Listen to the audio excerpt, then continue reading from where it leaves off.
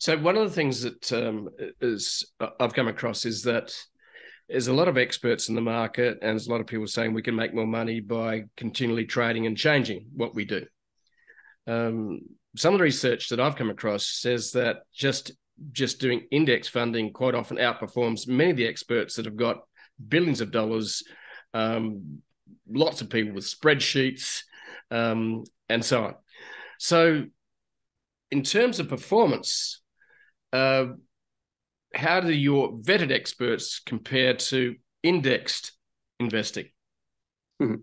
Yeah, no, and if we take, like, I would say that the value of the experts is not going to be for us, and we are not looking for that. It's not going to be the performance or the additional performance.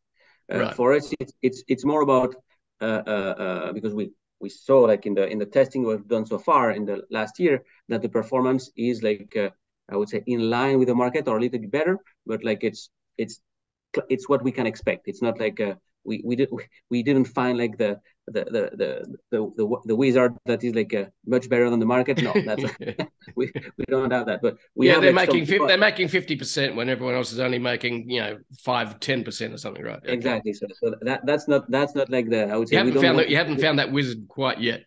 Exactly, and I think it that is like a little bit like a impossible to find.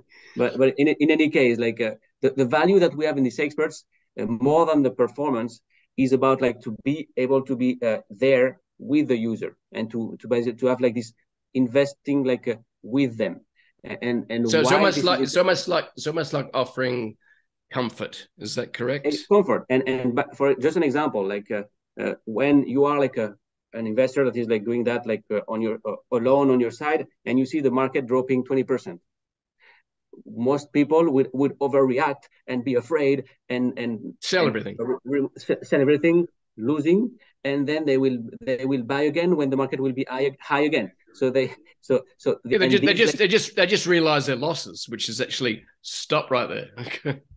Exactly, and so the benefit of working with, like, these experts is to avoid this overreaction and this emotional reaction, and say, hey, don't worry, this is normal. Historically, the market is working this way. So it's to basically to be here with the user, to help them through the process, to navigate this, like, interesting market.